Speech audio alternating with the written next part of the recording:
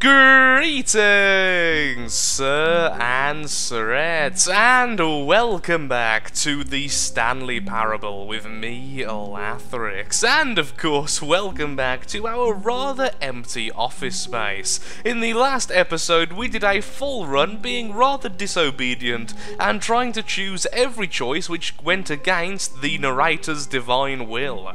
But this time, we're going to do things a little bit more obediently. Let's actually choose the choices in which have been chosen for us ahead of time by the narrator. The narrator knows best for us, and I'm sure will not steer us to our timely demise. Stanley came to a set of two open doors. He entered the door on his left. I agree, we'll enter the door on the left. And be nosy at the lovely plant in there, and very, very shiny screen. Art. Okay, nothing really out of the ordinary so far. Hello. Yet there was not a single person here either. Feeling a wave of disbelief, Stanley decided to go up to his boss's office, hoping he might find an answer there.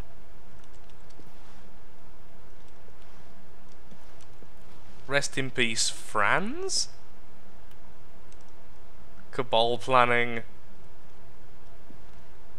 There is a lot of very interesting things on here. Termination Tuesdays. My favourite Tuesdays. Weekly targets admin, the more boring of options. Pranking floors meeting. What to do about 432. Don't tell 4... Oh, of course, because all of the people working here are actually numbers rather than people. Other than Stanley. Stanley's both a number and a person. Not cost efficient. Wow. Standardized graphs. That's fantastic. Push for funding for research and development of new coffee machine. I agree with this. And it's even got a tick. Well done, everyone else. Okay, enough of trying to read all that. Ooh, hello. Solving interpersonal conflicts. If you ever find yourself in a conflict with another diligent employee, like yourself, but... a boat. Mitosis. Pollution. Less all or air, I think. What is even this about? Tips for not getting fired. Talk less. Oh. Do unbelievably amazing work all the time, every day, with no expectation. I am dyslexic. Slow down. This is not good for me. How to solve a dispute with a co-worker. Let it ball up inside you. Take it out passive-aggressively on other co-workers. Resent co-workers. Make sure your slide has a slick blue graphic in the header, and throw some bevel on all the text. This will ensure a calm and... Oh, I'm the most disunique. Okay, let's continue. Enough reading. Reading is for the weak. Ooh, the broom closet. Stanley stepped into the broom closet, but there was nothing here, so he turned around and got back on track. We will obey him this time, but just this once. Coming to a staircase, Stanley walked upstairs to his boss's office. There are so many different options we can be taking. Oh, wow. His boss has a very luxurious area.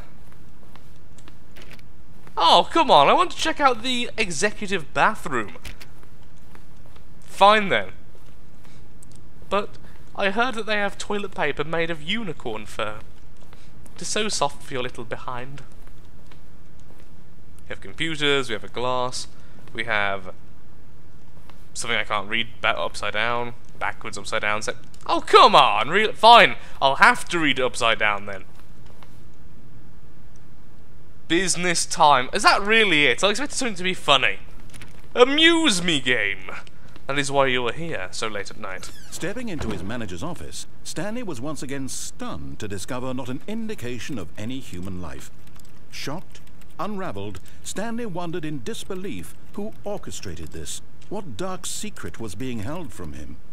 What he could not have known was that the keypad behind the boss's desk guarded the terrible truth that his boss had been keeping from him. And so the boss had assigned it an extra secret PIN number. 2845. 2845. But of course, Stanley couldn't possibly have known this. I want to be obedient. For this run, I want to comply with his wishes. However, I can't see what else we can do in here, so... Stanley just sat around twiddling his thumbs. Trying, yet incredibly, by simply pushing random buttons on the keypad, Stanley happened to input the correct code. Ooh. By sheer luck. camera. Amazing. He stepped into the newly opened passageway. Oh. Oh! I literally missed that. That's kind of amazing. Hello! I see lights.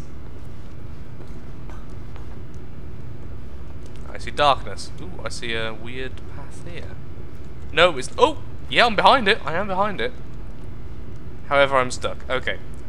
Well, that was a pleasing jaunt behind the giant generator thing. Down.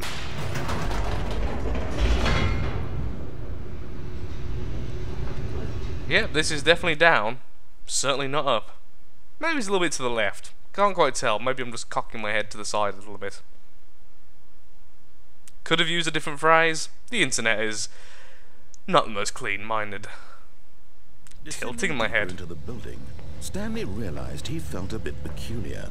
It was a stirring of emotion in his chest, as though he felt more free to think for himself, to question the nature of his job.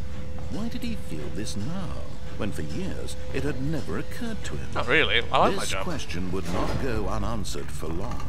Me being Stanley, of course. I'm role-playing as Stanley. Stanley walked straight ahead through the large door that read Mind Control Facility. But there's an escape route. Oh. We're being good.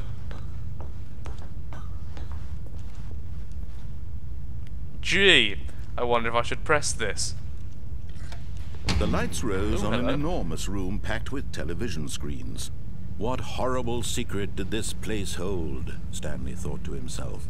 Did he have the strength to find out? I was actually wondering what they were, so you told me they're TV screens at least. Through my knowledge. Are they meant to be screens? Seems a bit wasteful, honestly, considering. Now the monitors jumped to life, Ooh, their hello. true nature revealed. Each bore the number of an employee in the building, Stanley's co-workers. The lives of so many individuals reduced to images on a screen, and Stanley, one of them, eternally monitored in this place where freedom meant nothing. Did Stanley really think he wasn't being monitored working something like this? Stanley is not the most intelligent of creatures. Stanley presses the button. This mind control facility, it was too horrible to believe. It couldn't be true. Had Stanley really been under someone's control all this time? Was this the only reason he was happy with his boring job? That his emotions had been manipulated to accept it blindly? No. He refused to believe it. He couldn't accept it. His own life in someone else's control? Never. It was unthinkable. Wasn't it? Was it even possible? Had he truly spent his entire life utterly blind to the world? Ask him that. But here was the proof. The heart of the operation. Controls labeled with emotions. Happy, or sad, or content. Walking, eating, working. All of it monitored and commanded from this very place. And as the cold reality of his past began to sink in, Stanley decided that this machinery would never again exert its terrible power over another human life. For he would dismantle the controls once and for all. I'm assuming we're meant to go through there. However, there are different options. So we are going to have to come back and do all the different options, like for instance going down rather than up, choosing the escape path, which is so far the one I actually really want to check out, and other things like that. Now I really should have gone the obvious way, however there is a thing here. What's this? 4. What on earth is the... Oh, hello. Why do I have a bizarre feeling these are going to be numbered in order?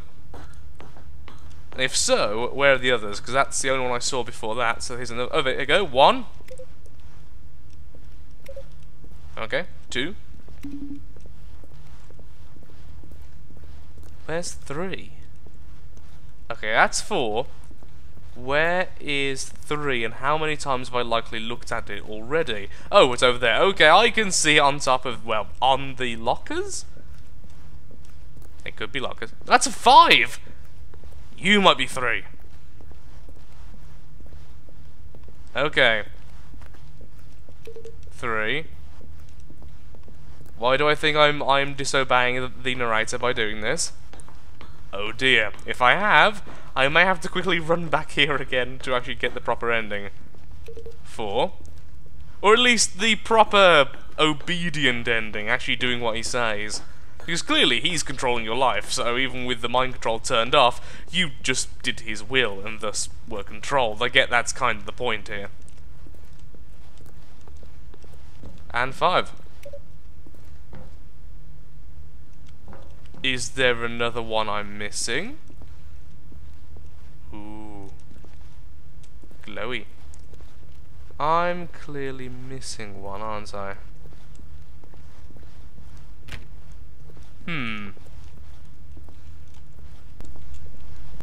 Well, after searching for a little bit too long, honestly, I simply can't find the number 6, so I decided to quickly Google it just to see if it really is something obvious I'm missing, and it seems like it's some kind of puzzle.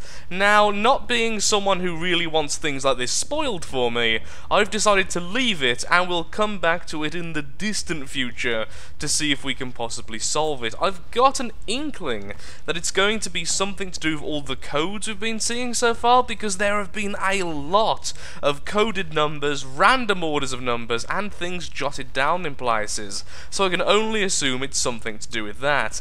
But considering I have no idea about that, let's go into the main room.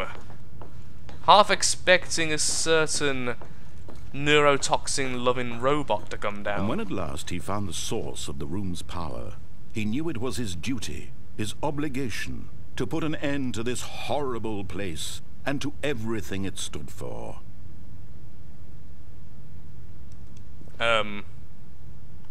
Off, I assume, is what we have to do? Oh!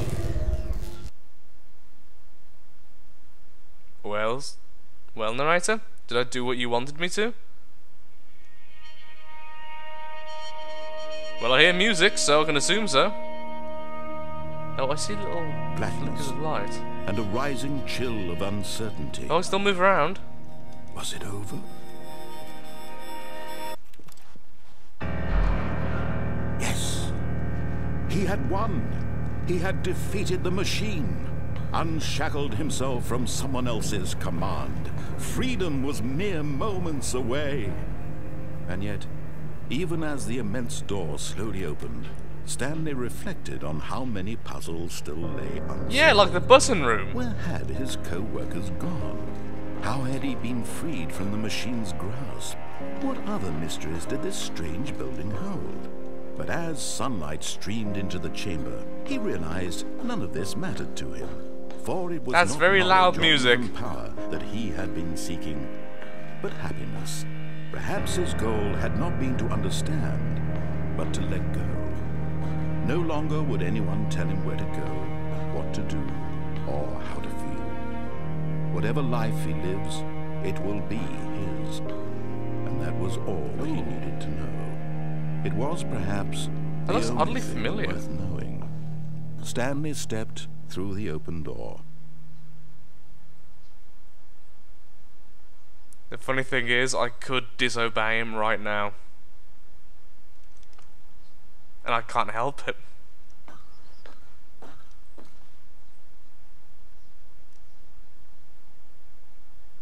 Well, yell at me then, narrator. Okay, fine, whatever. Yay! Stanley felt the cool breeze upon his skin, the feeling of liberation, the immense possibility of the new path before him. This was exactly the way, right now, that things were meant to happen. And Stanley was happy. So basically, you just played into his plan and thus were controlled by him.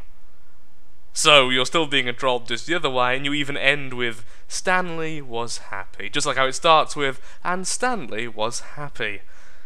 That wasn't exactly unexpected, but still pretty darn awesome. I certainly see why people have been giving this game a lot of hype, and I imagine there are a lot of very secret things that take a lot of effort to find.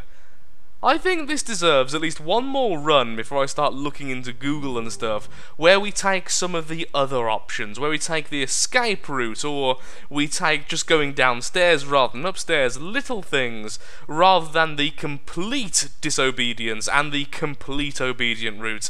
Let's do some middle ground next time, but for now, I'm afraid I am all out of time for today's recording, and that has been a very enjoyable run. So thank you so much for watching. If you have enjoyed, then of course, likes, favourites, shares, comments, all that good stuff helps out me, helps out the channel, and most importantly, shows that the Stanley Parable is a series you wish to see continued in the future.